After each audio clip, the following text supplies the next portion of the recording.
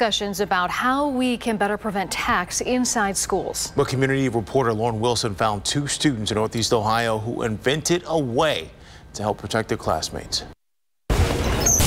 When a situation like this happens, there's a lot of panic that's generated. Panic and confusion. Our biggest issue with security or our active shooter training that we consistently do now is communication. That seems to be our weakest link. That's until Rocky River High School seniors Austin Wilson and Hattie Salama created the iAlert app. The concept of the app is kind of like a digital fire alarm. Here's how it works. All the students and staff download the app.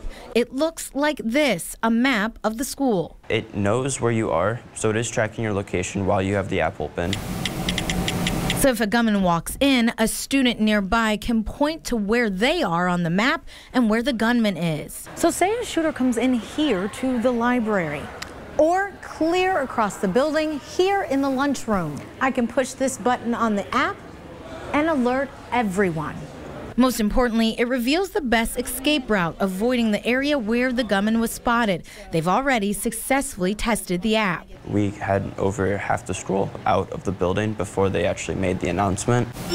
When it comes to security for the app, they say they're constantly improving it, putting things like an administrative password that updates every 2 days on the app to keep intruders out. Their next test run is in a few weeks. For the E-Team, I'm Lauren Wilson.